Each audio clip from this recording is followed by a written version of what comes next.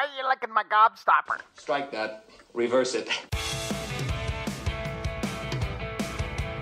Nazi punks! Lick my plate! Drainage! It'll be 10 minutes where it's like a Steven Soderbergh Ocean's 11 movie. It's all slick and funny and stuff. Then just the most horrific shit imaginable happens. It's because that's what the fucking movie's about, you asshole.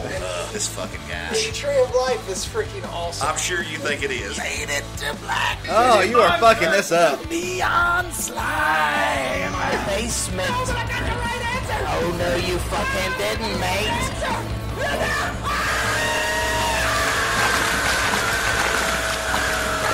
Jared Leto, man. You're the worst, dude. If you ever listen to this, Jared Leto, you are the fucking worst. I'd rather watch that dude, the English dude, who looks like he's not done yet.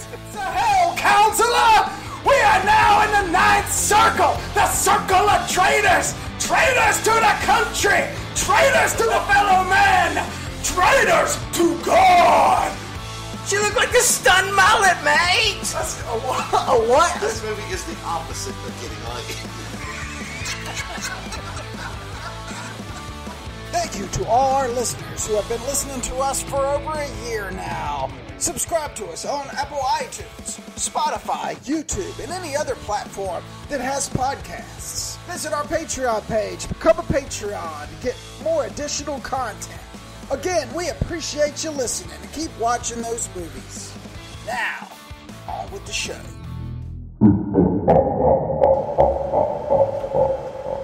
Alright, ready? We're in. What number is this? Wanna know who fucking gets Fuck! a shit? 104, 104. Get over here! Isn't that what is it? What is Mortal Kombat? See, I've already forgotten. What is it, Lee? That's it, you got it right. Alright. Get over here! It's Tales from the Video Store number 104!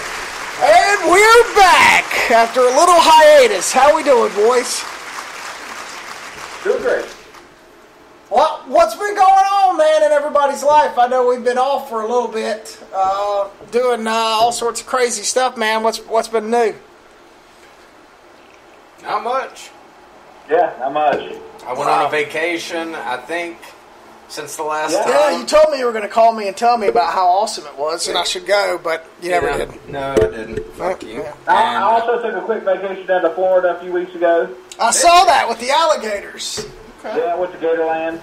You didn't get pulled into the water and flipped a couple times? No, it's pretty safe. It's only slightly shady, although I can imagine in like the 60s and 70s it was extremely unsafe. Because there was one point we were probably 3 or 4 feet from alligators. Yeah, I saw a couple of pictures where they're all like just sitting up on the shore behind you, like just waiting to eat you. That's where you toss some meat. But yeah, I bet in the 60s and 70s it was all kinds of unsafe. But it was fun though. It was fun, a fun afternoon. Nice. Yeah, it looks pretty cool. All right, well let's get into it, man. We have not been talking movies for a very long time. Yeah, I know. What is where are we? Are you talking to your sister? You are talking to... Has something changed in a month? No. What the fuck are you doing? Shut the fuck up. All right, I'll cut it off. I'm your goddamn business, motherfucker. I'll edit. Hey, all right, so we're doing a double take this week. We're doing Perdito Durango and Mortal Kombat. But first... Say that one more time. Perdito Durango and Mortal Kombat. Oh, Two totally different movies. That's true. Completely different movies, and how we ended up with these two, I have no idea. Well, it's because of the timing of the last time we were supposed to meet was going to coincide with when Mortal Kombat. Mortal Kombat came out, but that was a fucking 6 weeks ago, so... God, it really has, man.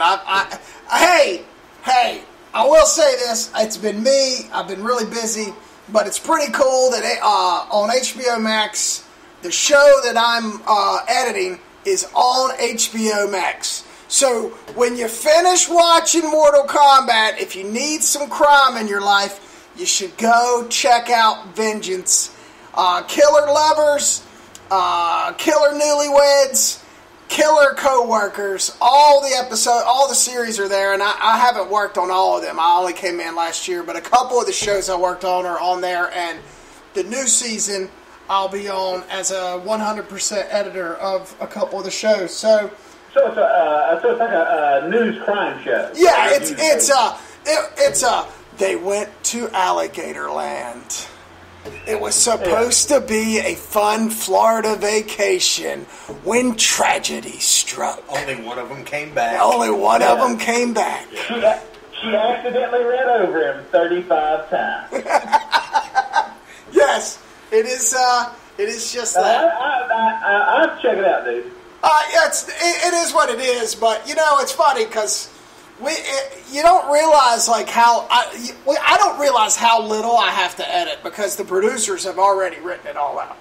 Get this soundbite, this soundbite, this soundbite. It's not like the Vimby stuff where we'd have to mull through everything and figure out what we're going to bar. Somebody's already done all that for you, and then when I get into the edit, somebody's already archived all the pictures I can use in all the videos, so it's all there, and I don't have. Simply. Yeah. So I'm you're just telling assuming. me a fucking monkey could do your job? No, not a monkey. A nutless monkey could do your fucking job. I still have to score it. I still have to figure out arrangement and stuff. But all my tools are there. I don't have to go do all the searching and go read all the freaking newspapers and figure out the story. It's all right. It's all there for me. So anyway, enough of that. Speaking of story, did you guys hear about the Lord of the Rings? Did anybody hear about what's going on with the Amazon, the Lord of the Rings? I've heard two stories. One is that it's going to cost, I think the first season is like almost $500 million. Yes, but no, here's the problem. So, the problem is that MGM still owns the rights to the fucking books. So he can't use, Amazon can't use any of the characters. They can't even call it Middle-earth. So it's really not Lord of the Rings. Which comes to my next thing, my script, my show. Then what the fuck did they pay for? I don't know. Because I'm pretty sure they paid a pretty fucking penny for the rights to make this thing. So maybe they're using Middle Earth, but they can't use they can't reference Bilbo and all those guys. Dildo Baggins and them. Yeah, isn't that crazy? Is that why Amazon has been attempting to buy MGM? I'm sure that's one of the reasons. Oh, yes, Supposedly, Amazon wants to pay about $9 billion for MGM. Well, that would be the easiest way out of this, wouldn't it? Well, you would think that. So basically, they would get Lord of the Rings and James Bond. But you would think. I mean, you don't. Why would you throw $500 million at something that you don't have 100% of the rights to? If you're going to spend that much money, why don't you just pay MGM for the rights to do it? Which I thought that I don't know. I don't know. But if they just make a Middle-earth fantasy, that's going to ruin everybody else's stuff. Like my epic that I wrote, that's throwing that out because the Lord of the Rings is the Lord of the Rings, but it's not really the Lord of the Rings. It's going to be like the Middle-earth. It's going to be like the Middle-earth series. Like it's... Right. I don't know, man. It's weird. I don't know how that's going to work. I don't know. Well, listen, if they had the rights, if they didn't have the rights, either way, I would never watch it. Yeah, I know what side of the fence Lee's on with this one. Yeah, that's not a question. We're just talking about it, and I'm bored already. All right, well, then we'll move on. Army of the Dead opens today, the day we're recording. That is Snyder's new zombie flick. Is it 4 hours long? You know what? I don't know. I could find out. I think it's only about 2.5. It's got to be more than 2. It's a Snyder movie. The problem is, it's got zombies in it. I'm okay with zombies. I'm fucking zombied out, dude. Are you? Over the last decade. And I used to be a big zombie guy. But, I can't stand... I hate modern zombie shit now. It's 2.5 hours. God Christ, I don't So think... really, it's an hour and a half, but the rest of that's slow motion. You might be onto something there, Lee. You may be onto something. Yeah. I guarantee if you cut out 60% of the slow motion in that movie, it would knock it down very, And the lead actor is Batista. Oh, yeah. He's the lead. Yeah. give me reasons not to watch it. I'm going to watch it. You know me, I'm going to watch it. I love zombie movies, number one. And two, man, after watching the 4.5 hour opus, and then I bought, which I'll get to, the double. I bought 300 and watched it, man. I'm on the Snyder bandwagon, man. Does 300 hold up? Because I've not watched it yet. Yep, it does. It's very stylistic, and some of it's kind of Michael Bayish, and a lot of it a little bit limp-wristed, but at the same time, it still has some good. Yeah. It still has some good stuff. Right. Yep. Very cool. Yep, I liked it. Now the second one's a piece of garbage. Is it? I've never even seen the second one. Yeah, the second one's a piece of garbage. It's nice also to watch Cersei in a sex scene where she actually does show herself. That's kind of nice. That's why you wanted to watch it. Let's get down to it. Hey, I like Cersei. I know you do. Anyway, while I'm on talking about news, Dune. Did you see how HBO Max, I guess Dune reneged their deal with HBO Max, and you're going to go see Dune, you're going to have to go to the theaters. Right, exactly. Now, that's a movie you should definitely see in the theater. Right. Oh, I agree. I 100% agree. I mean... Yeah. But apparently, Amazon is not the only one. Apparently, Netflix has expressed interest in buying Paramount. So within the next couple of years, two of the I would say, MGM's a semi-major movie studio. They've been propped up by Sony for about the past 10 years. But anyway, two giant studios could be owned by streaming companies within the next couple of years, if that worked out.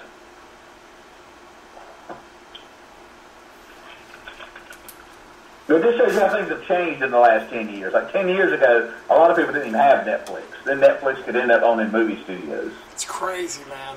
They've got so much fun. And I still don't I guess I understand, because they keep every fucking year charging me an extra $3 a year. And I guess at $30 a month, I'm at $30 a month. That's a lot of money coming in. Everybody has Netflix, huh? And some people subscribe to it and never watch. I never watch Netflix, but they don't cancel their subscription either. So I'm sure the money they pull in is just obscene. There's probably people out there that haven't watched Netflix and has had a membership for 6 years and never watched it once. Don't even realize that. Oh, I'm sure. Yeah, I'm sure. Sucking them dry. Yeah. Yeah. I'm probably going to cancel it. I'm probably going to cancel it and keep HBO Max for a while. That's what happened. Go ahead. In the last month, I probably watched one thing on Netflix. Yeah, I haven't been watching. Well, but that's because I've gotten HBO Max. HBO Max has got a lot of good stuff. That's the thing. You'll catch up, though. Once I watch everything on HBO Max, I'll go back to finding stuff on there. I don't know, man. Prime, It's a fucking racket is what it is. It is. And then bullshit. I spent an extra $9.99 for the Hayah, which is... Is that real? Which is a completely politically incorrect name for a channel. How are you spending... Hayah's like $3 a month. What are you paying for Hayah? Oh, wait. It might be... You might be right. I was thinking about Paramount. I'm sorry. I was going to say, if you're spending $10 on Hayah, whoever is giving you that service is ripping you off. It's giving me the fucking karate in my ass. Yeah. Which, for $3 a month for an all-martial arts, channel, that's not bad. I would actually pay more for, if there were more channels like that were just, more compartmentalized. Yeah, I would pay for a cult classic channel for $5. One where I could go to see Pink Flamingos, Clerks, fucking Eraserhead, all Lynch movies, Wild at Heart. I'd keep that just for the shit, all the old Coen movies and shit. Hey, that's a good idea. What are we doing? Let's get on that. I'm afraid you just let it out of the bag. Shit! Our 3 listeners, and they fucking beat us to the punch. Beat us to the punch. They've got a bunch of Bitcoin they're going to invest. It's a fucking Bitcoin. What is that? It's funny, man. Everybody's been telling me I need to invest in that. Did I tell you about my Snapchat investment? No. Holy shit. So check this out. I'm working the NCAA women's tournament last year, right before the shutdown. And we're all sitting in there, and this is right after I'm talking about doing real estate, and I'm about done with everything. And so I'm looking into it, investing. Anyway, make a long story short, we get paid $250 a game, and we're doing, say, 4 games a day. So I'm sitting there on my break, and a couple of guys are talking about Robinhood, and they're talking about buying stocks, little stocks, this and this and this. I started thinking about that. I said, that's pretty smart, man. I might do that. I'm going to take $250, and I'm going to put it on some stocks on Robinhood. So I go, and I kind of thumbing through it, and so, Netflix are fucking $600 a share. It's ridiculous. But Snapchat, I guess at the moment, Snapchat was $17 a share. And I said, well, Snapchat's good, and they're getting ready to buy. And when they go buy, I can sell it. So, dummy buys 7 shares at, I don't know, let's just say $20. I can't remember what it was. It was less than $20. And then the pandemic hits. And Daddy-O forgets all about it. A month ago I checked. Those fucking shares are worth $89. They're worth $89 now. I guess because of the pandemic. Per share? Per share. Nice. I'm like, whoa, dump these things. So, anyway. There you go. It's pretty funny. I just completely forgot. There's no telling how much they would have been. They were worth, let's say, in December, 6 months into it, when everybody was really like in. I bet I bet it went up like crazy. Anyway, there's my. I'm a fucking degenerate investor. I'm making money and don't even know it. I'm investing money and forgetting about it. I'm all over the place. Anyway, anybody else got news? You got some news, man? I don't have news, but I do have one thing that happened. I should have remembered this guy's name. I met the wokest film bro of all time. The who? Did you just say wokest film bro? Oh yeah. Listen how ridiculous this guy was. Okay. It was not our film group, but different film group I've on Facebook. Somebody had posted about the movie Jojo Rabbit. Directed by Taika Waititi, right? Yes. And he's from New Zealand. His dad is Maori, but his mom is actually, and I didn't know this, his mom is actually Russian Jewish. And that's what the guy was upset about. That he didn't think he should have directed that movie. He thought that a Jewish person of German descent should have directed the movie. And I was like, dude, if we're splitting hairs on what Jewish person can make what movie on the Holocaust, we should just stop making movies. I was like, dude, I said, you're being too woke for your own good. Nobody gives a shit. Yeah, nobody gives a shit. Yeah, trust me. It's just like, I don't know. The guy was just, and people challenged him on it. He was just ridiculous. And I almost should have, screenshotted his comments just so I could have the wokest film bro asshole of all time. But anyway, that was the only thing. Yeah. On a brighter note, I sent you guys, I think the last week, the trailer for the Green Knight. Oh yeah. And that looks awesome. I'm pretty fucking hyped about it. Yeah. Oh yeah. Because it's a story. I had a book when I was a small boy of like a collection of old British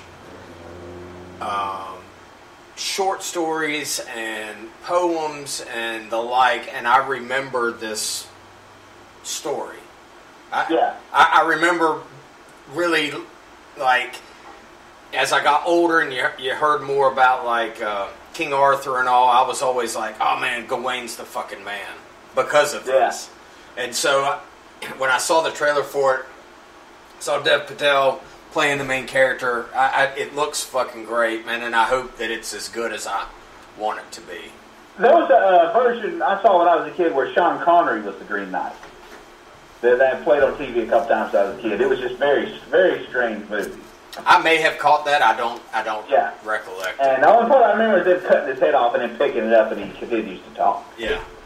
And that movie looks that's the first one. Like it kind of looks like not like a sequel to Excalibur, but that's sort of very adult, like an adult fantasy movie. Yeah. Yeah, and I hope I hope it's that route because I do too. I'm planning on going to see it at the theater. Going back to the theater, are you? Everybody's suddenly going back to the theater. I need to pull out of the archives. Nope, it's never going to happen. Nobody's ever going to go again. That's not what we said. That is. I'm gonna footnote it. I'm gonna find it in the archives. You're gonna be over dramatic and say, "Yeah, no, I'll never go back. I don't want death." Look at you. Hey, Lee went back, didn't you? I did. I went and saw Wrath of Man. All right. The new Guy Ritchie movie. Well, how was it? Since we're talking about it. I enjoyed it, but it was odd to see a Guy Ritchie movie that didn't have any jokes in it. Right. So it's very serious, like Man on Fire serious. The best way I could describe the movie is imagine there was a robbery and a teenage kid got killed, but that kid's dad turned out to be Kaiser Soze. Right. Because it's not just a standard revenge movie; it's very detailed. I enjoyed it though. I'd watch it again. The first act is kind of wonky.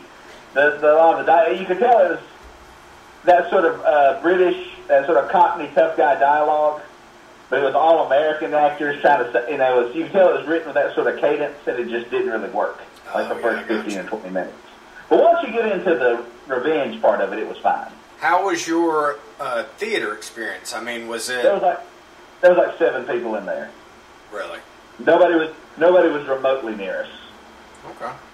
Did they have any kind of like odd protocols or anything like that? No, it was in South Carolina. They don't give a shit. Okay, good. All right. Yeah. It's like Mad Max with internet in South Carolina. It's whatever. That's true. Well, it's got a 67%, which is good for a Guy Ritchie. Well, I know you guys don't look at Rotten Tomatoes. I don't either, but Rotten Tomatoes has been infamous for giving Guy Ritchie, the proverbial shaft. So, the proverbial wrath in his ass. He's deserved it a couple of times. Oh, yes. I mean, especially that one with Madonna. Isn't that the one where he went with Madonna and Brad Pitt out to sea or something? By the sea. Yeah. Oh, God damn. Oh, what the hell was that? Well, that was when he was dating her, though, right? He's probably just trying to... You gotta do what you gotta do, I guess. Guess you gotta do what you gotta do. Speaking of hot chicks, who are we doing first? Perdito Durango? Let's get Mortal Kombat out of the way. All right, let's get Mortal Kombat out of the way. Sucked. Okay, shall we get to Perdito Durango? What the fuck was that? I tell you what, Mike D said it, and he was absolutely right. He said it was a piece of shit. But what sucks is they gave you a hard on, they stroked it a bit, and then they just stopped. Like the first 15 minutes or 20 minutes, you're like, oh, this is gonna be awesome. And then it went to shit. It's like maybe 10 minutes in, I was like, they're doing it. It's gonna happen. And they kind of built it up like they're gonna have this tournament, this stuff's gonna happen, and then none of it happened. Yeah. Yeah. It's like nothing happened that should have happened in it. All you have to do is have a tournament. And they just wouldn't fucking do it. Yep. They wouldn't do it. I guess it's a pre-tournament movie. So for Mortal Kombat, the real tournament is going to be the next one? I guess so, which is, and the main character's terrible. I mean, I don't know, his Aquaman armor at the end I thought didn't make any sense. Why are they having to make up a fucking dude? Like, Mortal Kombat in its heyday, there were like 30 goddamn characters to choose from. Right. Why the fuck? I was like, who the fuck is this guy? Why? The idea is that when movies do that, the idea is that they're introducing the world, and sort of that character is the audience. No, you know what they did? But it just sucks. You know why they made that movie? I'll tell you why they made that fucking movie. Because my son sat next to me and watched that movie, and at the end of it, he was like, I fucking love that movie. And he went into his PlayStation, and he went into his wallet, and he gave me $40, and he said, I'm buying the game. And he's called me 3 times needing fucking PlayStation money to upgrade and unlock characters. so him and his buddies online can keep playing Mortal Kombat. That's all they did. They said, let's throw together a movie so we can sell this new fucking video game. Right. That's what they did. And the new video game's awesome. It can be the beauty of the movies like The Dragon and Bloodsport is the tournament. You don't really need a plot because the tournament is the plot. Right. Right. I mean, so that's the beauty of it. why not have all these guys travel to the tournament and have the tournament, and you have your one main guy either win or not win? That's what I was fucking expecting. Not what I got. Yeah, it was god awful, and man, I tell you what, It was just mortal exposition. it really was, and it was so like the what's his name, the white guy. What's the character's name? I just totally Which one? lost it. The guy the never mind. Okay. You'll tell me when I tell the story, but man, we're loaded up with cuss words on this podcast. And I've been known to throw the F-bomb, but that dude, like, when it was Talking about Kano? Yeah, Kano. My ears were physically All he hurting. said was fuck. Yeah, like, physically hurting. It's like in the F-words. script as it's being... Oh, I'm sure they didn't write that many. I'm sure that was improv. But it's so... It's like... If your shit is so fucking bad that it's necessary to say fuck at the beginning or end of every goddamn sentence that you have in this thing that you've written, it's a fucking failure. It doesn't matter how good the action is, because it was fucking kicked in the balls harder than any character in the fucking movie was the dialogue and It was the structure fucking of the story. kicked in the fucking balls so many fucking times, and I can't fucking believe it. I mean, it's horrible. It was horrible. Like, I'm like, oh my gosh, dude, does he really have to say that one more time? Yeah. So you didn't like it, Lee? No, I didn't like it. No. I mean, some of the action was cool, but it just... Yeah. It's almost like, man, you take a simple idea like Lee's talking about, just do the fucking tournament, and it's like, that's not enough for you. If that's not enough for you, then just don't fucking do it. But they've done that movie. They've done that movie twice, hadn't They they? did it 25 fucking years ago, man. That's true. Could have done it again with... We knew what we were getting ourselves into. It's like watching a It's like watching a Charlie Brown movie. You know exactly what you're going to get. Yeah. But if they, it's been fairly successful. It was, the week it came out, it was number one at the box office. And if they're gonna, and I'm sure they're gonna make another one, like Garrick said, just to sell more video games, and that's fine because that's, movies are about making money at the end of the day. But all they have to do, because they tease Johnny Cage at the end of the movie, all they have to do is cast Scott Adkins as Johnny Cage. And Lee will watch it, and so will That's all they gotta do. And because of that, they definitely won't fucking do it. And, well, that's true. And then just make it about the tournament. And then, Then you might have something. Yeah. Might have something. It's not terms of endearment, it's Mortal Kombat. It shouldn't be that easy that, it shouldn't be that hard to make one. Right. Especially when you have billions of dollars. Yeah. But anyway, that's all I'm saying about that. The first 15 minutes was great.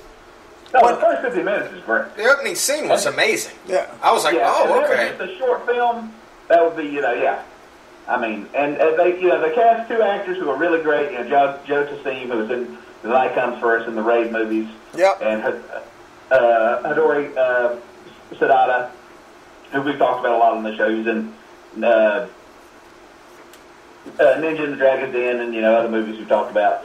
But, he's in the movie like 7 minutes. Yeah. And I don't, it's just, the whole movie's a shit show, Anyway. Yeah. They made a movie with demon ninjas, and it was boring. Yeah. Was it worse than Feast? It was pretty close, wasn't it? You kind of got me with that. I wouldn't say so, but it's, it's more disappointing than just terrible. It's, just make the movie. Anyway. Yeah. Okay, there's the crickets. You know the movies are bad, but we all hate it, and there's crickets. There's nothing really else to say about it. Yeah, there's nothing to say. Let's get to talking about a giant 18-wheeler full of fetuses. Yeah. Okay. All right. Let's do it. Actual movie this episode. You want to introduce it? Sure. It's from 1997. It has two titles. One, the title I originally saw it under was Dance with the Devil. But I guess the actual title is Perdito Durango, which is, we watched, about a year and a half ago, we reviewed Wild at Heart. And in Wild at Heart, Isabella Rossellini plays the main character from this movie. This takes place after Wild at Heart in the series of novels that these two movies take place in. And so she gets the character Perdito Durango gets out of jail from the events of Wild at Heart, and her sister has died. And her sister wants her to take her ashes to Mexico to scatter them. And on her way to do this, she meets Harvey Bardem's character, who is a drug dealer, a Santa Teresa priest, and just a bank robber, and just a terrible human being, you know. And as is Perdito Durango. And they proceed to fall in love, and then they decide, and after she sees one of his Santanista ceremonies, they're going to kidnap and sacrifice these two sort of yuppie teenagers. But while this is all going on, Mr. Santos, who's also that character, the crime boss, is also at Wild at Heart. He's the old guy in the toilet in Wild at Heart. Yeah. Hires Javier Bardem's character to drive an 18-wheeler full of aborted fetuses to Las Vegas, where they're going to be ground up and used in illegal makeup, or made illegally into makeup. Into makeup. And there's a whole bunch of characters, people who want revenge on Javier Bardem's character. It's very complicated. It's maybe the scummiest love story in cinema history. But it's a minor masterpiece. It was Alex de la Iglesia, who we covered on one of the first episodes of this show, his movie Bitchin' and Bitchin'. This was his first English language movie. They thought this was going to break him into American filmmaking, and it didn't happen because the movie's completely insane. But I love it. Huh? But I love it. I do too. But I can't see, in 1997, I can't see how they were like, because you had Robert Rodriguez, you had Quentin Tarantino. Yeah, I mean, you had all these indie, and you had a lot of Spanish language filmmakers coming out, from Spain to South America. Oh, yeah. And I guess they thought he was going to be the next big guy. And maybe had this come out about 93, 94, about the time of Pulp Fiction, Natural Born Killers, maybe it would have been better received. But this was in the late 90s, and it just, yeah.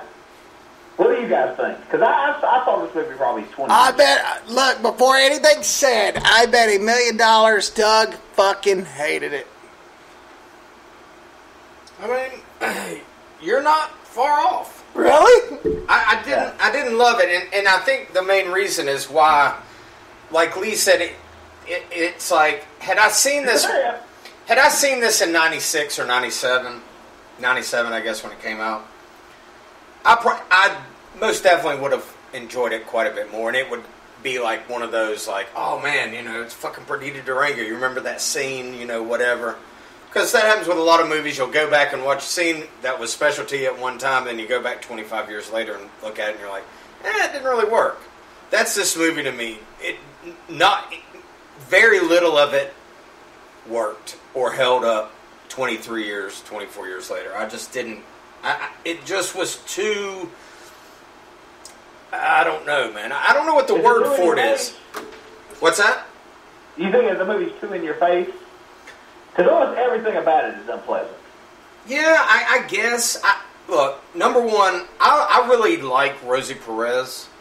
I really do. But she was not a good choice in this, in my estimation. You're crazy. Bardem was fantastic. He's always good as a terrible. Exactly. He was fun. Gandolfini was the best part of the whole movie. He's the best character of the movie.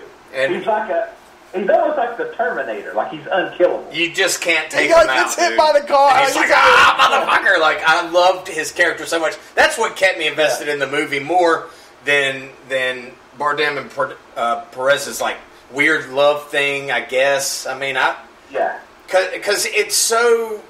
It jumps around from... It's almost like when an idea is introduced in a conversation, it immediately jumps to that in the next scene. And that's how the movie is built. And it's really kind of hard to follow. I mean, I'd say 30 minutes in, I really kind of stopped paying that much attention to it. I was watching it, but not... You weren't invested. Not even a little bit. My favorite part of the entire movie, though, was the end. When Bardem does that Burt Lancaster death scene, that shit was fucking perfect. And I was like, damn, if the movie could have had more of that, you'd have really had something, because that, to me, was showing some of De La Iglesias' brilliance as a filmmaker, how well that was done. But the rest of it, it was almost like, it's like, man, let's just see how fucking crazy we can go. And some of it worked and some of it didn't. The Santeria ceremonies, the couple times that they, he rips the heart out of that dude and all, it sounds like it would be cool when I'm talking about it, but watching it, I was just kind of like, eh. And that's what it was for me. It was a, eh. It's a one-time watch, like, on a different level than Mortal Kombat, but I'll never watch either of these two movies again. There's no reason to it for me. Okay. Okay. Yeah. What do you think, Garrick? You know me, man. That kind of stuff right there, I love. Yes, Yeah. I do. Listen, I do agree with Doug. It is all over the place. I agree with you. It's very unpleasant. But again, I'm the filmmaker, so that to me, it's back then. I could only imagine, people like walking out of the theater. Yeah. You know what I mean? Like when he rapes the girl, I could just see people going, "Oh, I can't do this." I can't imagine them getting notes from the producer on this movie. Oh, I agree. Yeah. What should we do? Like I don't know. I can't say you oh, we're gonna invest in this movie. Rosie Perez. Rosie Perez. She was just nominated for an Oscar. Yeah. Well, and then you're like, what do you think? I don't know. Burn it. It's just like somebody. You just invested $1 million in this movie. Does there have to be so much sex? There's have to be so much that I could just see them. It's a little rapey. I mean, Perez Perez rapes the teenage fucking American God, dude. what I wouldn't give to have been that guy. And was that Heather Graham's sister? I don't know. Yes. Is it? Yes, Was it? Yeah. Yes, I kept looking at her and I was like, God damn, that looks like she could be Heather Graham's fucking relative. She It never. is Amy Graham. Okay. And unfortunately for her, she never did another movie after this. Not that I can recall. No, she's one of the girls at the gas station at the beginning From Dusk Till Dawn and this and not much else. Okay. Yeah. I didn't think she was bad. No, it wasn't bad. I mean, the first 5 seconds you get to see Rosie Perez completely naked in a bed, and Tiger pulls the silk off of her, and you're just like, "Oh, this is gonna be great." She looks so good, man. She is so yummy. Yeah. Just to watch her be yummy for 2 hours, I'm okay with it. She just look. This character of hers doesn't come across like her playing this. It just was not believable. Who should we cast in that? Somebody else. Somebody else. She just didn't work for me. I don't know, man. It just didn't work. I can imagine. The only other actress at that time I think that would have got cast would probably been Selma Hayek. And I can't say. I mean, they're the only two at that time in Hollywood. I can't think of anybody else. And that might have worked. Yeah. But this, just for me, it just didn't. And I was like, eh. Yeah. But Bardem was fucking great. I saw a quote, he was talking about how much he hates violence. And really, up until just a couple of years ago, as I guess his character in Skyfall, or not Sky, which one is it with Bardem? Skyfall, you're right. Skyfall, the Bond, yes. But prior to that, this is really the only kind of movie, of any kind of violence, and he's like, look, I hate fucking violence. I hate violence in movies. But he's like, I'm really fucking proud of this movie. And I'm glad that I did it, but, he's kind of tried to stay away from these roles. He was perfect in this role. And no Country for Old Men, he was... Well, maybe that quote came up Yeah, before. He won an Oscar for that, didn't he? Or no, maybe it was, he did. He did. But I mean, he's just so fucking out of control in this, and his hair is just so fucking gloriously fucking crazy, and just all of that was amazing. He between him and Gandolfini, they carried the movie. The Americans and Rosie Perez kind of dragged it down, because to me it was just like, come on, like something, like what are y'all doing? There's nothing, like Lee's talking about like this 18-wheeler full of fucking dead fetuses. That sounds amazing. But it just didn't, like, I kept waiting on it to, like, be something in this. Or, like, crack, yeah. And it wasn't. Like, they had the little the little fetus, like, at the end of the, I guess it's like the movie poster or whatever. Yeah. And it's like, you can't put a fucking dead fetus on your fucking poster and not, like, give me some fucking dead fetus. Yeah, that truck should have wrecked. There just wasn't enough dead fetus. Yeah. I guess that's what I'm saying. As fucking bad as that sounds, but it's like the weird parts of it were very weird. Some of it, and some of it was just kind of like, Almost, maybe it just didn't live up to Garrick's, building it up. Right. And I guess my expectation for it was maybe higher than it should have been. But one thing that have you watched any of the coins, 30 coins? Yes, I watched the first 2 episodes. Okay. One thing that I did notice in this, and I remember it from Witching and Bitching with Iglesias, and I don't know why, and it does the same thing in 30 coins. You remember in, like, Terminator 2, it would be like that, dan, dan, dan, dan, dan, like, big-time, like, music stuff in the background. That's in every motherfucking thing that this cat makes.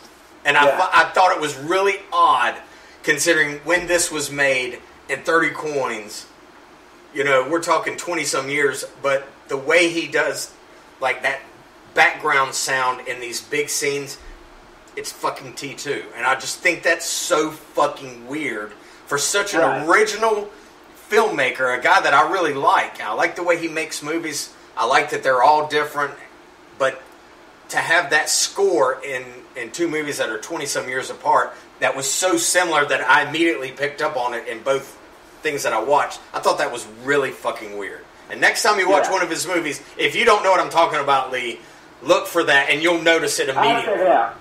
Yeah. Have you seen The Last Circus? No. That's one of my favorite movies of his. It is completely insane. Okay.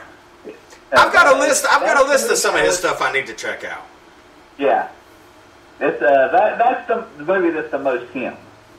Okay. Like that's just I can't even really. It would take me 10 minutes to explain the plot. I gotcha. And it's probably more insane than this movie. Okay. It may be more for me. Yeah, but it's just I don't think he'll never break in America. He's just too.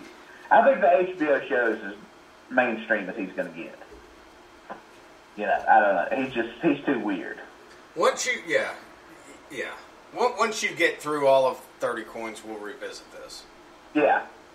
Because I definitely want to hear what you have to say. Episode, that first 10 minutes, when the guy walks in the bank and just massacres everybody, that's how you start a show. Yeah. Oh, there. Yeah, I mean. Yeah. There's a lot to love from it. There really is. Yeah. Cool. Yeah, but I enjoyed this movie. It's not my favorite of his movies, but I find it odd that this is his first English language movie. I mentioned before that he almost directed Doom, the video game with Arnold Schwarzenegger, about a year or so before this. That was supposed to be his first English language movie. I'm sure that would have gone horribly. Just him making a big budget movie. I can't imagine that. Yeah. No, but I dig this movie. I do too. I'll watch it. I'd watch it again. Yeah. All right, well, we've been off for 6 weeks, so I don't want a big 10 lister of stuff you've seen. So, here, you know what? I'll start. Okay. Well, to get rid of Mortal Kombat, get rid of the bad taste in my mouth for Mortal Kombat, I watched a movie. Some of my favorite movies of all time are Jackie Chan's movies. And Samuel Hung and him, Project A was on the list. Oh, yeah. You mean the best pirate movie ever? Yeah, I was going to say the best swashbuckling kung fu movie ever. It was great, and it definitely cleansed my palate after the terrible Mortal Kombat. Yeah, Project A is great. Yeah, and then I watched Rumble in the Bronx, which led me, another one of Jackie Chan's great films. And then I finally did it. I finally did it. I finally sat down and watched Warrior, and I love it. Oh, the show? The show, yep, I love it. Oh yeah. I can't wait for. I don't know if they were talking about no season 3. I don't know if this Asian hate thing. Yeah, I know. But that's what I'm saying. Like they were saying no, but then all this Asian hate stuff came out, and suddenly they were. I don't know if HBO said, "Hey, let's just do another one because we need to." Whatever they did, whyever they decided to do a 3rd season, I'm happy for it because that's awesome. Oh yeah. Yeah, that's a really good show. It really is, like the production design and everything, based on Bruce Lee's stuff. Now, one thing I love is how they do the language in the movie, because all the Chinese people, 90% of them don't speak English. When you first see a group of Chinese people talking, they're speaking in Chinese, but the camera spins around them, and as it goes, it slowly it goes to English. Then the actors are just speaking English. Like, it's handled in a very, like how the Chinese would just speak English, but to the white people in the show, they're hearing Chinese. Yeah. Oh, yeah. It's handled in a very cool way. Yeah. It's great. Yeah. I like the plots. The production value is fantastic. Yeah. The fights are great. Yep, I love it. I've watched the first season and second season, and I've started the first season again. It stands up there with like Yellowstone and True Detective and Game of Thrones with me. Not nearly as good as Game of Thrones, or not quite as good as True Detective or Yellowstone, but however, for TV lately, it's up there for sure. But it has the same quality throughout. I don't think there's much of a drop-off between the first and second season. No, absolutely. I thought they were both excellent. Absolutely no drop-off. Yeah. All right, then I watched 300. Like we said, it holds up. It's great. The second one's terrible. Did you watch that too? Yeah. Of course you did. Well, the reason is I had to buy it, and the first one with Apple was $9.99, and you can get both of them for $12.99. So why would you don't still have your VHS tape of 300? I have my VHS tape. Okay. I've got the original comic book of it. Go. But no, it still holds out. Early Snyder film, maybe his first one, wasn't it? No, the first one was the Dawn of the Dead remake. Oh yeah, that's right. So this was a close second. Which I actually liked that. The first 15 minutes of the Dawn of the Dead remake are perfect. The pre-title sequence. Yeah. That's probably his best. I mean, that's amazing. That's how you we talk about the first 10 minutes of Mortal Kombat. If that was just a short film, that would just be amazing. Yeah. What'd you watch, Doug? I watched a couple of things. I had talked about doing this a while back, and it's been so long since we've been together, and I had an opportunity to do it, so I did it. I had a sequel battle. I found Caddyshack Part 2, and I put it up against European Vacation. Okay? Jesus, you got way too much time on your hands. God damn, this was a fucking month ago, dude. Like a Saturday night. Caddyshack 2 is pretty fucking bad. Jackie Mason, right? Is just, man, wow. Yeah. I don't even know how he even got into this, because he's not funny. Nothing about that. Dangerfield said no. Right. And for good reason. Had a couple of funny parts, but really was a... Bill Murray in that one? No, but Dan Aykroyd is. And it's the worst fucking Aykroyd. After that, he should have just said, fuck it, I'm not going to do anything anymore, because he is fucking horrible in it. But Robert Stack is fucking amazing as kind of like the principal bad guy. He is actually very, very good in it. Huh. And look, I'm not going to say, hey, go back and rewatch it, but I'm just saying, if you're a big Robert Stack guy like I am, you can suffer through the other bullshit just to see him. He gives a fucking masterclass. I'm just saying. He's that good. Love his fucking voice and his mannerisms in it. I've never heard anybody refer to themselves as a big Robert Stack guy. I just have this flash in my head of Doug's tombstone that husband, father, Robert Stack. big Robert Stack guy. Yeah. European Vacation? You want to talk about fucking holding up? Look, it's still funny. It was a fucking landslide as to which one I preferred more. And maybe it's because I've seen European Vacation more times than I'd like to admit, especially in my youth. But it's still hilarious. It's fucking great. I love it. And it's kind of a forgotten sequel, because of Vacation being what it was. But I actually enjoy the European version quite a bit. Other thing I watched, Death Proof, just because I saw it was on, and I was like, it seemed like the last time we were talking, I was talking about it a little bit. Yeah, I did a bunch of Quentin Tarantino movies. I love it. I love it so much more now than I did when I watched it the first time. Oh, yeah. 100%. Really? Yeah. Kind of like Jackie Brown. I think it's like when I saw it the first time, it just didn't.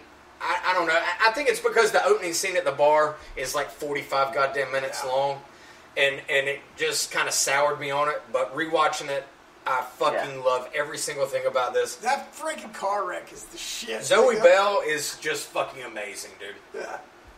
I love her. I love her so fucking much, dude. Yeah, she's great. And There's about 3 dialogue scenes you could cut out of that and it'd be perfect. I would agree with you. Yeah. There's just like the one where they're talking about the rave or whatever. Yeah. That's the only Quentin Tarantino movie where I look at my watch. Where I'm just like, ugh. Yeah. Okay. Like it's just nuts at this. Like what people who don't like Tarantino movies talk about, like the sort of the self-aware dialogue and everything. Like the Madonna speech in Reservoir Dogs. This is the movie they're talking about, because it's there's a lot of cool stuff in it, but also there's about 20 minutes that can be clipped out of it. Oh, absolutely. I still, though, watching it this last time, I think I enjoyed it more than any other time that I've seen it. I was like, because I guess I expected that scene. I knew it was coming. It was like, okay, you can get up and go get a drink, and you need Right. to do. That's a good point. I wasn't sitting there like watching on the edge of my seat like I was prior times watching it, because I knew what to expect. But it's still fucking amazing. Fucking Kurt Russell is the shit, dude. Yeah. I fucking love him so much. I'm so glad that he's, was in this, and then as the narrator of fucking Once Upon a Time in Hollywood, and the little role that he played in, I just fucking love him. And he's John Ruth, the fucking hangman. And I love those fucking roles for him, dude. Oh, yeah. He's just, I love that guy so fucking much. I hate that we missed like a decade of his shit from like the late mid-90s to fucking like mid-2000s. Like, I don't even know what the fuck he was doing. He wasn't in anything. He was in shit comedy. Overboard with Goldie Hawn. Wasn't he in that? Hey. Shit talk. Fucking the original Overboard, motherfucker. What was that movie, Soldier, he was in? I went and saw that at the movie theater. He got injured making that movie, and at that point he was just like, I have a lot of money, I don't need to do this shit anymore. Yeah, I'm good. And he was like, that was sort of he was like sort of waving goodbye to being an action lead, because apparently he got, like, he blew his knee out or something, and he was just like, fuck it. And then he just, I guess after a while, after a few years, he just didn't miss it. Yeah. And then, what was that, the Cameron Crowe movie he was in, where he was Tom Cruise's lawyer? What's that movie? Shit. Shit. Vanilla Sky. Vanilla Sky, yeah, that was the movie where he was like, oh, this was fun. Like, he's like Tom Cruise's lawyer, but then he turns out to be a computer or something. Yeah, but he didn't have to be Snake Plissken. Exactly. He was like, I'm just wearing a suit, it's air conditioned, nothing's exploding, fine. Yeah. But I like him in this because he's smooth and he's a badass. But only on the surface. Yeah. Right. Yes. Yeah. I mean, yeah, exactly. Like a lot of tough guys are, you know. Right. I just love that role for him. Anyway, that's what I watched. Okay, very cool. I watched, well, it's been a month, so I watched a few things, but, since you were talking about Jackie Chan, Garrick, I rewatched, I have not seen it since VHS. John Woo's first American movie, Hard Target, with Jean-Claude Van Damme. Yes. Here's where the movie went wrong. This is why Face Off and Broken Arrow were both much more successful movies. Those are American movies. Hard Target is just a Hong Kong movie with white people. Like, there are so many stunts that are just insane in this movie. Like, it's ridiculous. Like, at one point, Lance Henderson's just firing guns while on fire. You know, and I think probably when that movie came out, he was like, okay, I have to the stuff that you can do in Hong Kong, I kind of got to throttle that back for American audiences. Because Hard Target is, like I said, it's a ridiculous movie. Everything about it. But if it was, you know, Chow Yun Fat, it was like 1992, I wouldn't, you know, I'd be like, yeah, you know, it's a John Woo movie. But in America, it just seems kind of odd. Right. You know. Well, like like Project A. Project A is an American movie, is one of the dumbest movies you've ever seen. It's worse than Caddyshack 2, but because it's got Sammo and frickin' Jackie and they're doing their Jackie thing, it's fucking perfect. It's like spaghetti westerns. If John Wayne was in a spaghetti western, it would just be odd. Yeah. It would just be like, why is everybody staring at each other for 5 minutes before they shoot? You know, it would just seem, you know, it just wouldn't work. But anyway, and other than that, we had a double feature. Bonnie picked the movie and I picked the movie. We started one of her first movies, her favorite movies, the Sean Penn directed Into the Wild. Oh, so good. Yeah. You hated it. Which that's one of her favorite movies, and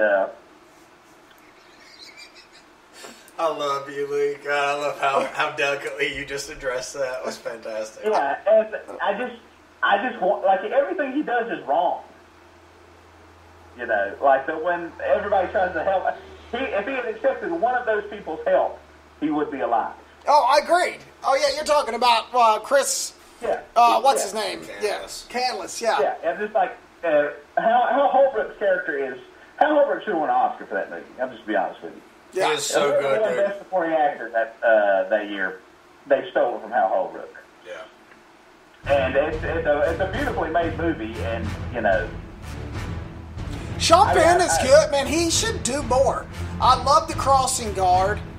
I love The Crossing Guard. Like, when he makes movies, they're good. I don't know why he doesn't do them more than he does. Because he's out saving the world, dude. He's got other shit to do. He's one of those guys. Yeah, maybe. Yeah. Yeah, I love Into the Wild. Vince Vaughn, that was Vince Vaughn's best. I think, you know, Vince Vaughn always plays Vince Vaughn. This was the most pulled down and filtered Vince Vaughn that's ever been.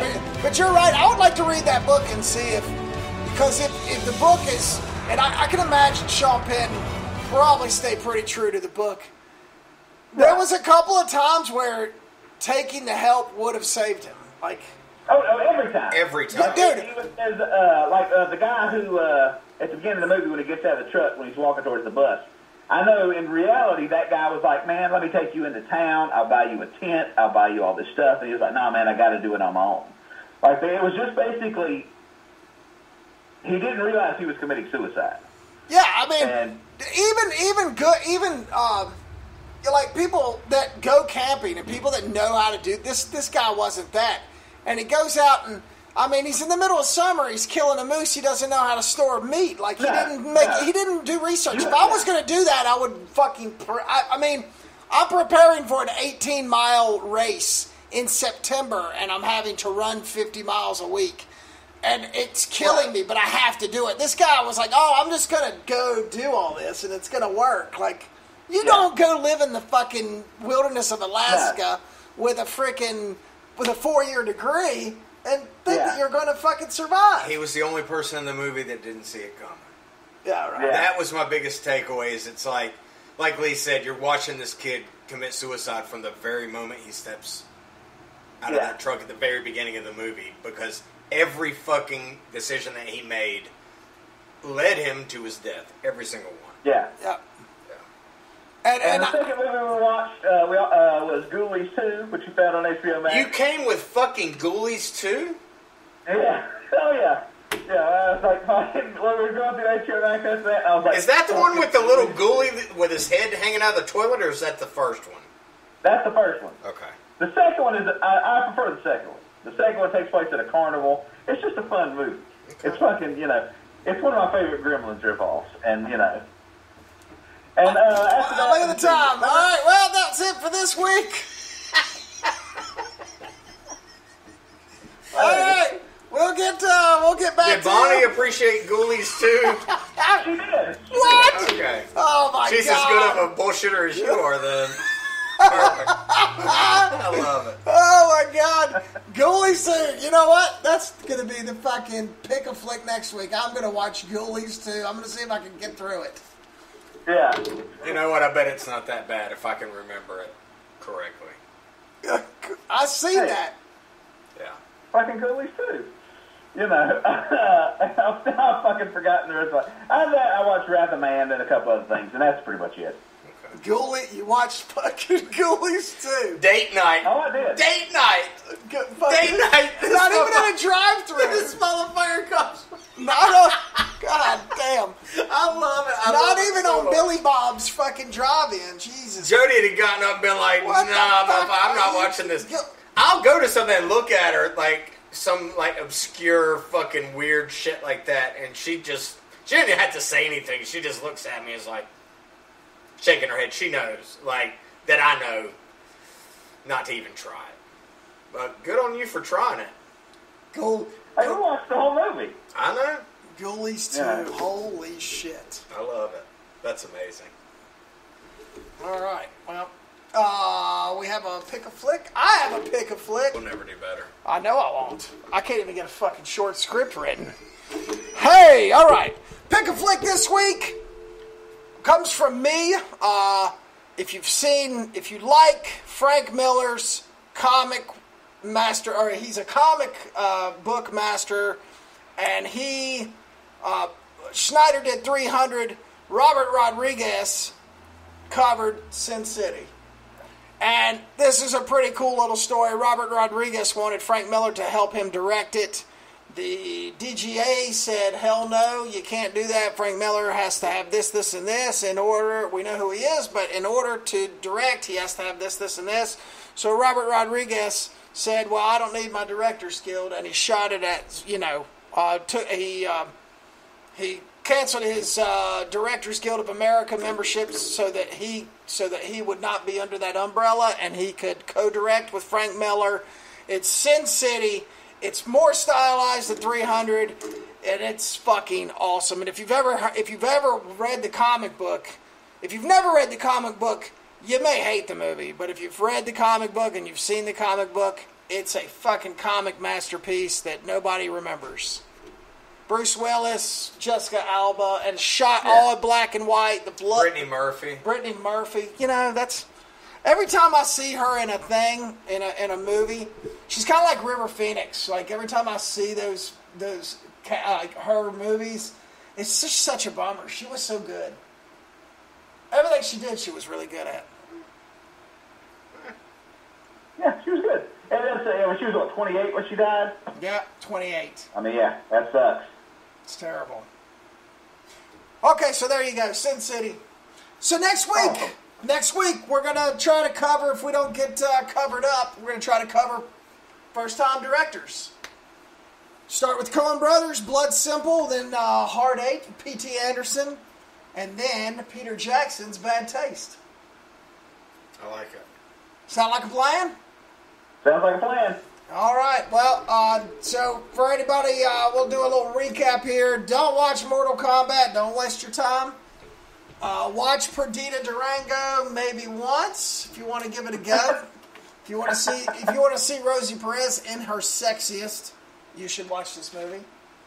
Ghoulies 2 is a good date night movie. I wish that quote for me was on the Blu-ray. Yeah.